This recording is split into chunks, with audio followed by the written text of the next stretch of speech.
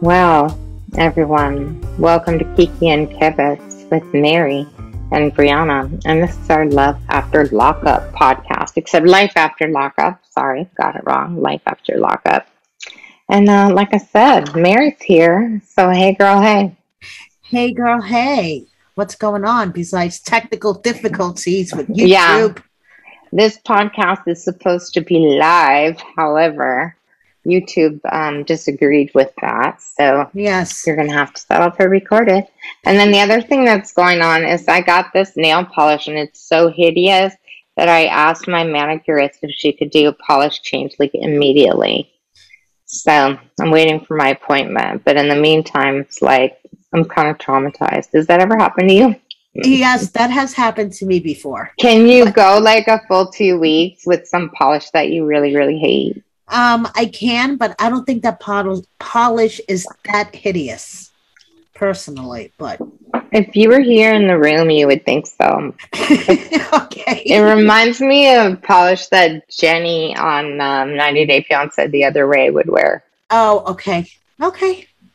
There's just all kinds of problems with it. Anyway. And speaking of all kinds of problems, Brianna, Shawn and Sara. Shawn and Sara. So many problems. What the actual fuck? I mean, first off, I just want everyone to know these guys are together, and I don't want to spoil it for you, but we've seen evidence on social media that they're together and she's pregnant. Yes. So very pregnant at that. So she's as dumb as he is, basically, is the bottom line here. Yeah. And that means super fucking dumb because that dude is really, really dumb. Shawn has really strong fucking swimmers. I mean, yeah, no kidding. Oops, he did it again for the 7th fucking time. Are you kidding me? Like, what in the actual fuck? That's all I have to say. I want to just mention just quickly back to technical difficulties that I didn't even have the right mic selected until now. So if the sound just changed on you people, that's why. Oh. Yeah, this is crazy. So like they're in bed together for the very first time. And apparently he's very good at sex, as we learned on the last episode. Yes. Which gave me the mouth. Like heebie-jeebies, yeah. It's gross. So then he tells her, okay, by the way, I have 6 kids.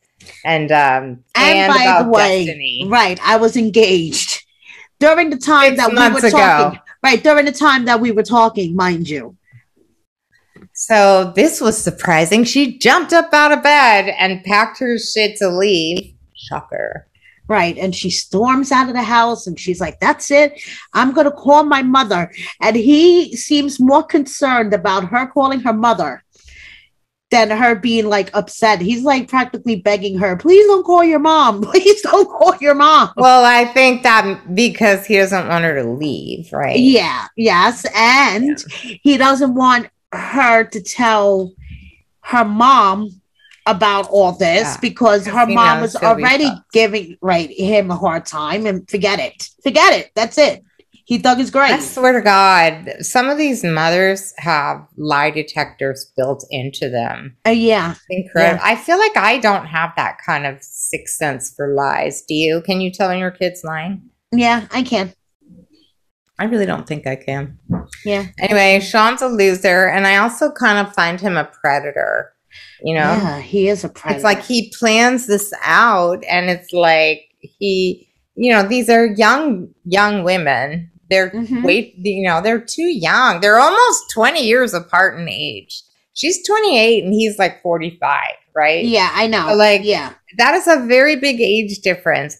He doesn't give them a chance to, like, she kind of says this, like, you didn't even give me a chance to accept you. You just assumed that I'd reject you based on this information. Right. You know? So she goes back into the house. Right. I like, what in the actual fuck? So Shawn agrees to give her space. She goes back into the house. And the next morning, he's like Ray of Ray and Brittany cooking her breakfast. And no, that's not true.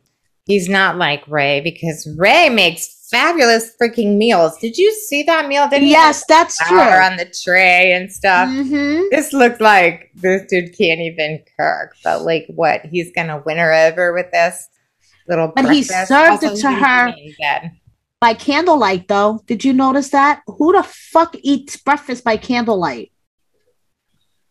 I cannot answer that question. However, I would believe that filming took so long that it's already nighttime again. That like 3 days to try to get any decent footage out of these two idiots.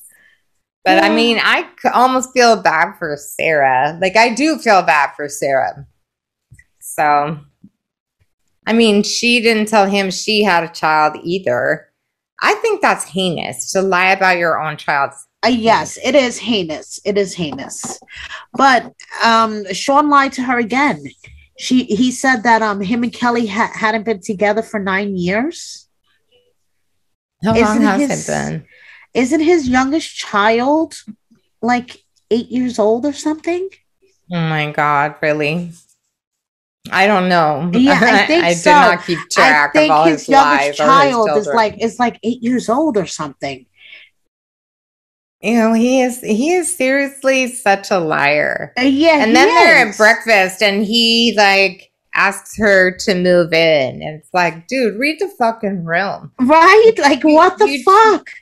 And also, did he tell her his age yet? Because I don't think he has. That lie hasn't come out yet.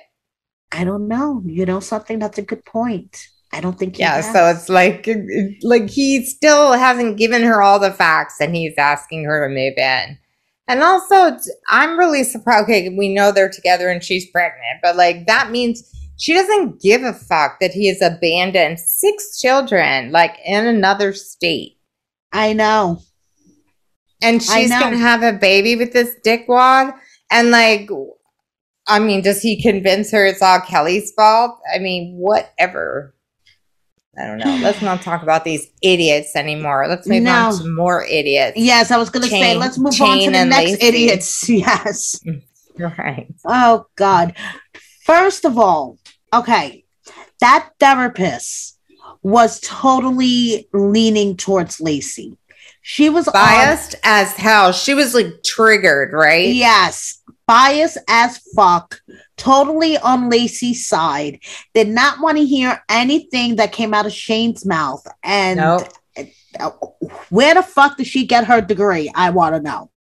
I know. Plus, she has really bad taste. Like her whole look was upsetting to me. I was triggered by her fashion. You were triggered by her fashion. That means, and coming from me, I was triggered by her therapy. Okay, her therapy was triggering me. I know. She's all, see how intense you are when you're angry. And I was all on Shane's side in that. But then by like the end of their segment, they're showing him like throwing shit. And of course, the producers had to throw the shade in. You know that. They had to remind us. Yeah, but like, okay, they did have to remind us because I completely forgot. Right. You didn't? Like, I was like, wow, he is super intense when he's angry. Okay, I'm not going to justify his outburst, but most of his outbursts were because of something that Lacey did, and it's usually John was involved. Right, but so her whole thing is like, oh, Shane is doing shady things because on his OnlyFans he's communicating with these other men. Right. And she's like, well, I went snooping through her phone, but when you hear what she says, she went snooping through his phone onto his OnlyFans to see the messages he was exchanging one-on-one. Roll the tape, people. That is what she said. So, like, it's not like he was having text conversations outside of OnlyFans. It was just in his messages in OnlyFans. Who the fuck cares? Where do you think this man is going to make more than $10 an hour? Thank you. Literally. She looks like she's expensive and high maintenance with those extensions. And, you know, she obviously needs a lot of top-ups in her lip fillers frequently because what the hell? Anyway. Her lips look really painful.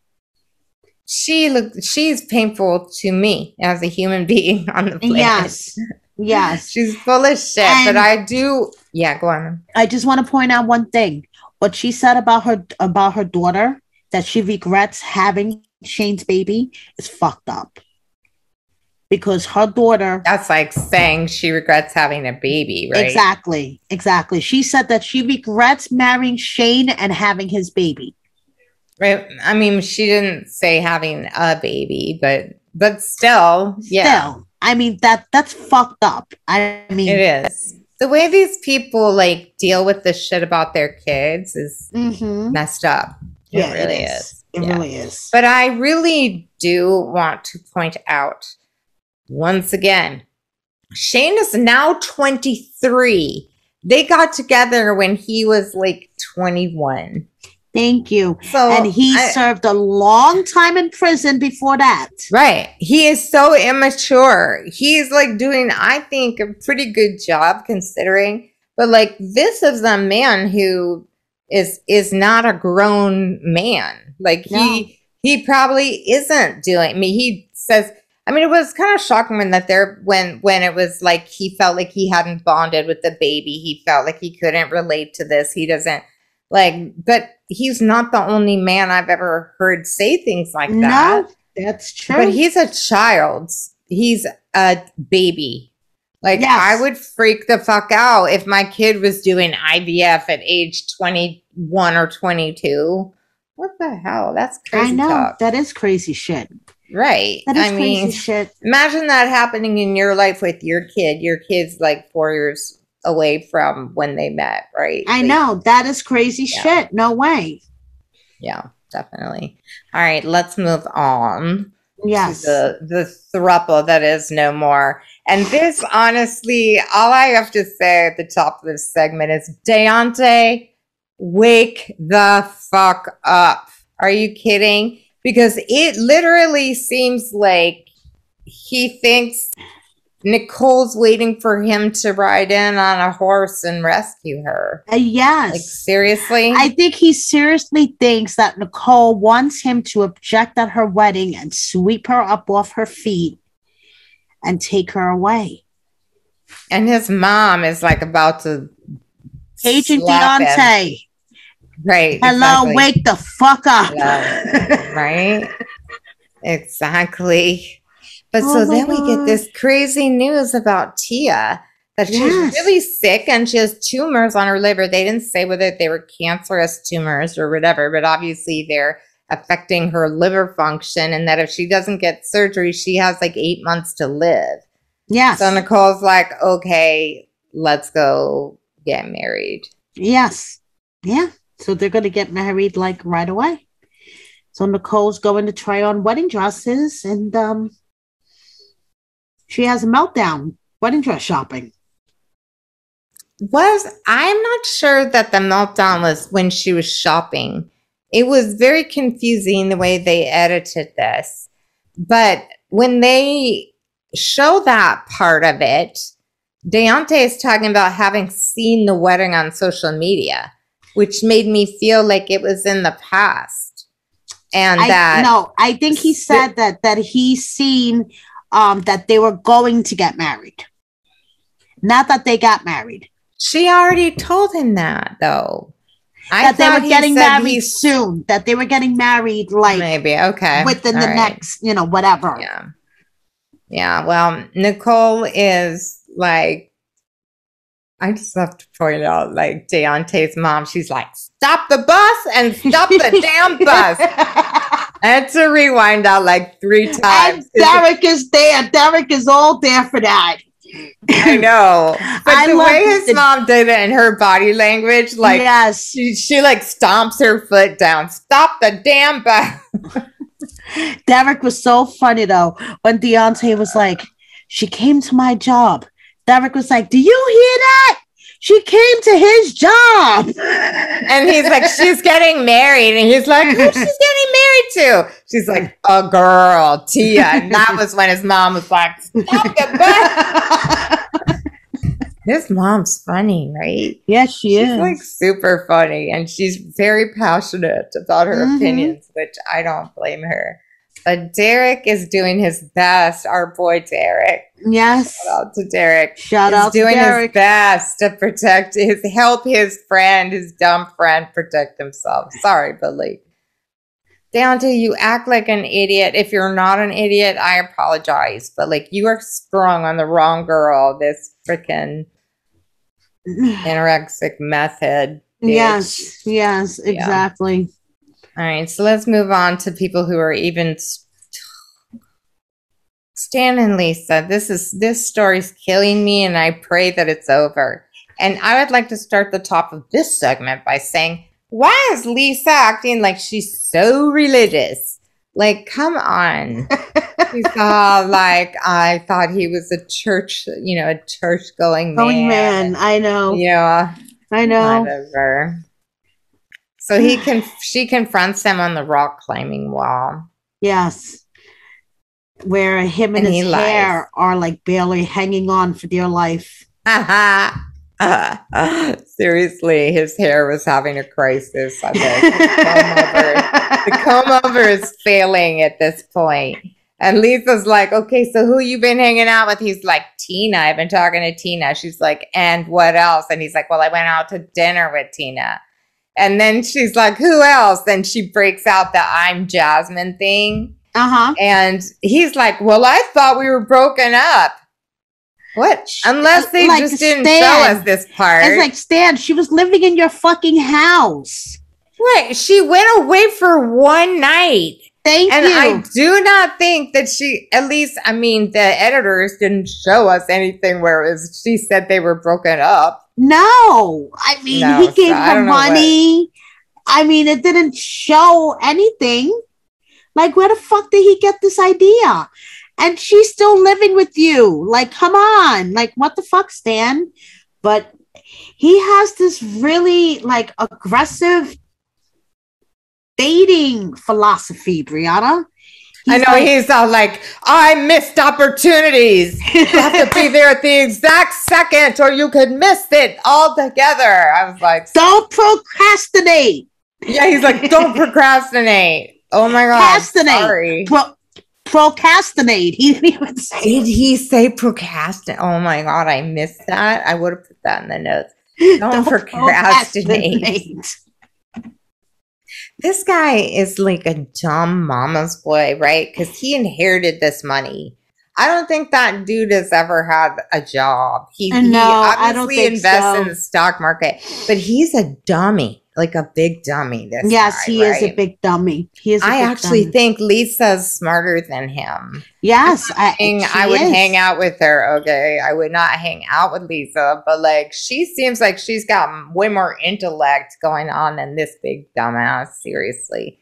So she's been saving up the coins he's been giving her. So she has $3,500, which I think she should take some of it and get a new weave stat. I think most of the world agrees with you. Okay. Because girls losing her edges. Did you notice on this episode? I mentioned this before. Yeah, she did. Her hairline is going backwards further and further. She has major gaps in the hair on her. Like, I would freak out if that were me. That's why I don't get extensions. Because that would happen to me. Anyway, sorry. Sorry for interrupting with this. No, it's okay. No, it's just, I totally agree with you. She is totally losing her edges and she needs to get a new weave. And so I think she needs a wig or she just needs to be cool with the fact that her hair is short. And grow it out because she's going to lose the opportunity to grow it out once she pulls it all out for real. Anyway, so then she breaks up with him, or at least it sure seems that way. Although he's still not sure, right? He's like, I love you, which was like so awkward. It sounded unconvincing. And he's like, there's a lot of other fish in the pond. And I'm like, it's the sea. The saying is a lot of fish in the sea. But like these two with their fucking metaphors, because earlier she's like, I'm not one to jump from one frying skillet to the other. And it's like, that's not how the saying goes. I know. Out of the frying pan into the fire. Yes. See? Okay. Anyway, let's move on to John and Kristianna. Yes. Now, Kristianna looks fucking amazing. Her hair looks great. Yes. It's like so shiny and thick, speaking of hair. But Mama's got lung cancer, and that's sad. I know. That is sad. And she lost all her hair, and I was like, did she have a lot of hair? And then they cut to it, and it's like, she had a lot of really long hair. Yeah, she the likes did. of which my head has never seen. Also, it's hard for me to wrap my mind around the fact that she's 58. I know. That means she's 3 years older than me. She looks like she's 70. All that smoking, I'm telling you. Do the stop smoking hypnosis, Mary. Yes, No. I will, Brianna. No. I will. She looks terrible, but I felt this was coming. With that, she had the oxygen. Her voice is like 5 octaves too low. Like she's fucked up from smoking. Yes, and she is. Looks aged, seriously aged because of it. So, children, quit smoking now. Yes. Yeah. Or don't start. Don't ever start. So that's very sad. Yes. And then we take a lighthearted break to look at the koi pond John is building from what the some fuck kind is of up like with a that? plastic bathtub that he's sinking into the earth. There's some kind of offering of love, and she's like, "Why are you doing that?" And he's like, "'Cause I love you, honey." Like, okay.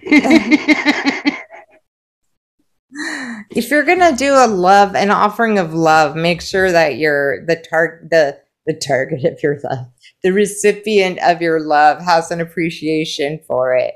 Or knows what the fuck it is. Yeah. Because like if you brought me a bouquet of chrysanthemums, I'd be like, you do not know me at all.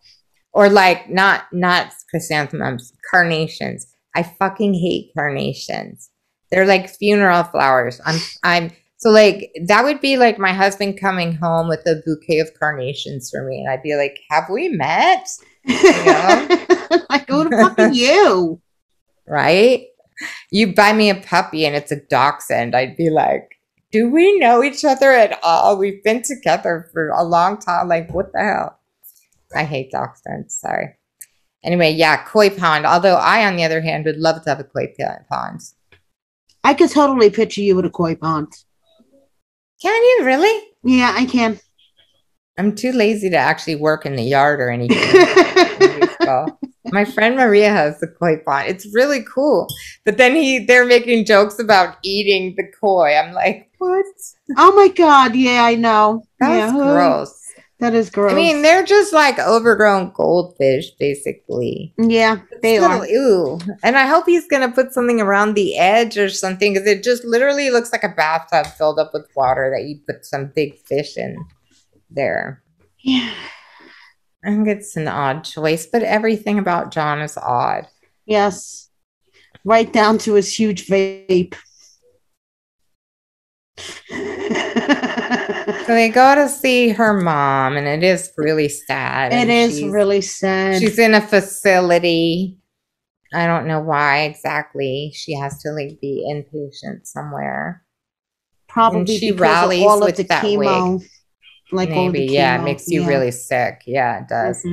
I thought that was kind of a good. I mean, yeah, the headband wig was a little bit like Lisa's. Right, but I think she rocked it better than Lisa. I thought she looked way better than Lisa. That's exactly what I was going to say. It's sad. And then Kristianna's really bummed that Tara hasn't even checked in with her mom. Right. I have a friend with really like stage 4 breast cancer, and her kid just goes rogue because it's too emotionally painful for her to deal with it. And I'm just like, what the fuck? And this girl's in her 30s. It really upsets me. So like, I don't know. I have no forgiveness for this, but she's a drug addict, right? So. Right. And Kristianna's starting to realize the damage that she has done to her family while she was, an active drug addict, because she sees what her sister is doing currently. So. Yeah, and how much it hurts everyone around her. Yeah. Yeah, it's sad. It is sad. So Amber and Puppy is like a total like turnaround is fair play kind of karma event. Right? Yep, it was. Amber's drunk. Now she's trying to get Puppy in bed. Puppy's like, no, you're a mess. Yes. It's just like total And opposite. I have to go home to Eric. Right. Who, judging from the next time on, looks like he's extremely unhappy about this relationship for whatever reason. I think homophobic reasons is what I was taking away, but it was just a preview, you know. Yes. So Yes. maybe it's just jealousy. I mean, he knows that they had a romantic relationship before. And he's just jealous. I mean, you know, he sees Amber as the ex. Doesn't matter what the gender is. Except I feel like that's not the case with him. But I have no reason for believing this, you know. Okay. But I feel like that's the issue. But we'll find out, I'm sure, in the next Yes, we will. Yes, that's pretty much all there is to say, I think. Do you have any last thoughts? No. Like, thanks for stopping by, if anyone is watching this. And sorry about the live thing. Yes, sorry about the live thing. Yeah. See you again next time, everyone. Check out our 90 Day Fiancé podcast. Coming your way next. Yes, coming your way next. And subscribe. Oh, yeah. Subscribe to our channel. Yes, please. Click that button. Subscribe. Yeah. It's very close to you, that button. You can do this. I believe in you. Not only that, I would do it for you. So keep that in mind. Yes. We would subscribe to your damn channel. Yes, we would. Please. Yeah. Subscribe to ours. Yes. Okay, everyone. Have a good day, night, evening, weekend, whenever you're listening to this. Peace out.